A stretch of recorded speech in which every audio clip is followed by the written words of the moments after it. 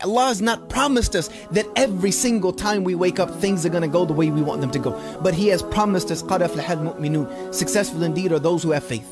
Successful indeed are those who have faith. So your victory will be won every single day by you showing up and putting in work on the battlefield of your mind. This is where the war will be won for you, is right up here. The mind is such a powerful tool that was given to us by our Creator. It has the ability to perceive reality in a certain way. So when you wake up in the morning, number one, with the idea of gratitude, that I'm thankful to my Creator that I have woken up today. And then number two, that whatever obstacles are put before me today, whatever struggles come my way, whatever hardships, whatever enemies I face today, I am going to take each and every single one of them down, inshallah. You have to have that mentality when you wake up every single day.